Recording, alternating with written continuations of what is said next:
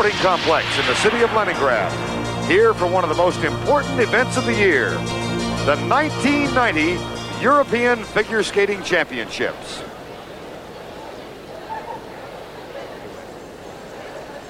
Good afternoon, everybody. I'm Vern Lundquist, and welcome to our continuing coverage of the European Figure Skating Championship.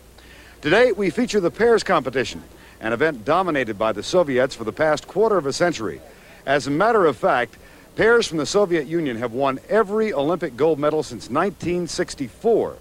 Here in Leningrad, same story, domination by the USSR.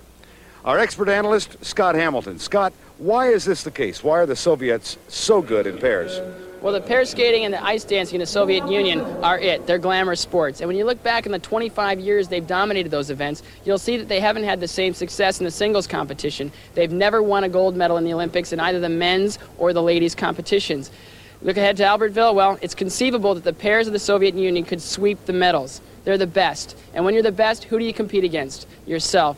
The Soviet Union is split into two rival camps, the Leningrad camp and the Moscow camp, and bitter rivals they are. And when you're talking to anyone around here, the rivalry doesn't stop at skating. We consider ourselves to be, to have the tradition of our ballet, of our musical life, of our cultural tradition. We consider, Leningradians consider themselves to be more intelligent, more aristocratic, as we can say. And in this belief, we work and try to win. Natalia Mishkutenok and Artur Dmitriev, bronze medalists in last year's European Championships, live and train in Leningrad. Together with their coach, they personify the passionate nature of the rivalry between the skating centers of the Soviet Union, Leningrad and Moscow. The capital city is represented by the splendid pair of Ekaterina Gordieva and Sergei Grinkov, Olympic champions in 1988, world champions in '89. Oleg Vasilyev and Elena Balova were the last residents of Leningrad to win the European, the Olympics, and the world titles. A feat Natalia and Artur now hope to equal. This skating soap opera actually has 3 acts. Igor Moskvin has been Tamara's husband for 25 years and is the coach of the 3rd Soviet team. The married couple of Larisa Selezneva and Oleg Makarov, also residents of Leningrad, and perennial silver medalists to Gordieva and Grinkov. Natalia and Artur skated brilliantly in the short program. They captured the fancy of the crowd and earned the respect of the judges. In contrast, the favorites, Katya Gordieva and Sergei Grinkov, skated poorly. They made 2 unexpected mistakes and finished a bitterly disappointing 3rd.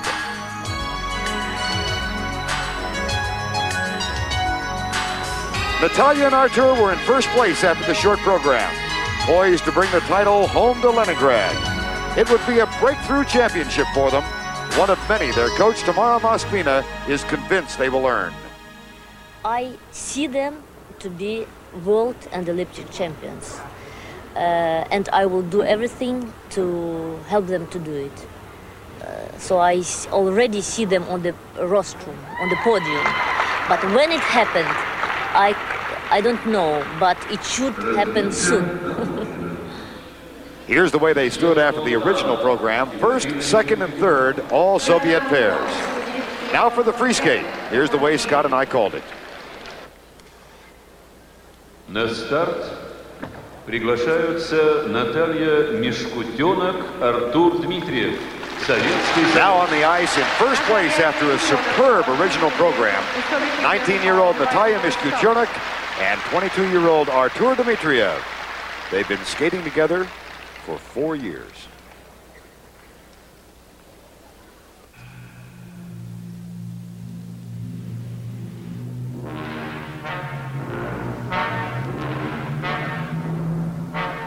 Natalia and Artur are a very young pair. They came up really fast.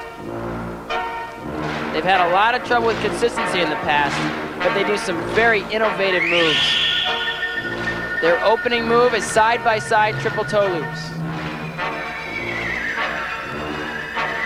She under-rotated hers and couldn't hang on to the landing. Now, how will that affect their score? Well, if they want to have any hope of beating Gordiev and Grinkov, they can't make any more mistakes.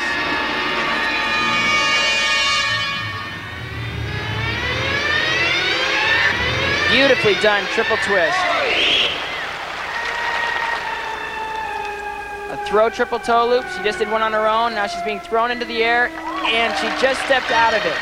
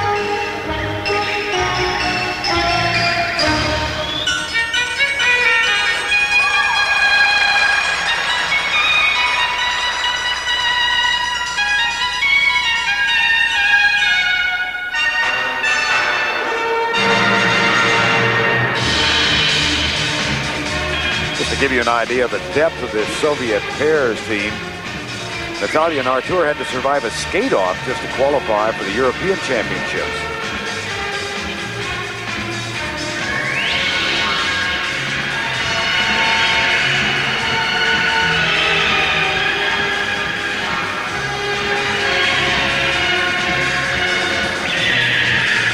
Throw triple Salchow, and she nails it.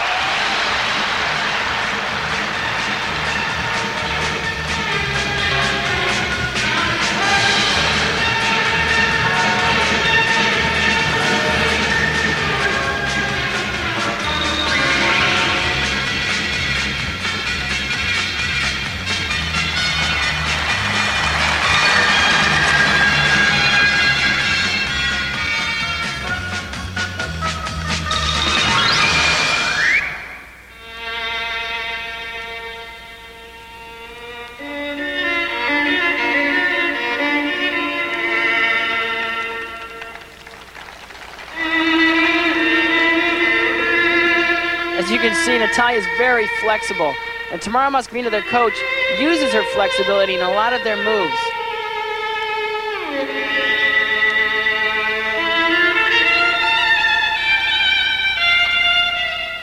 Now watch the next two tricks they do. They're unique only to them.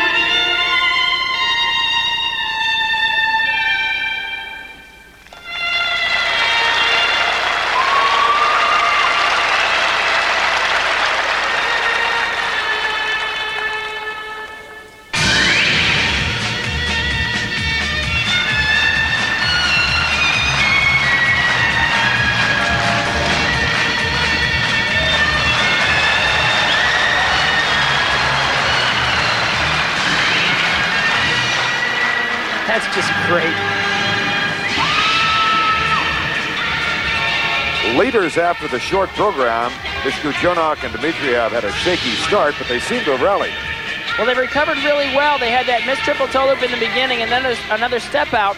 But anytime you leave the door open for Gordiev and Grinkov, they're going to slam it in your face.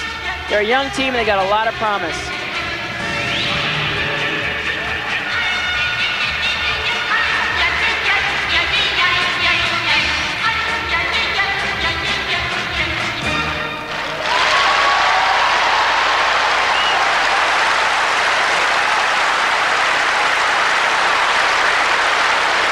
They were third in last year's European Championships. They had hopes of a higher honor this time around.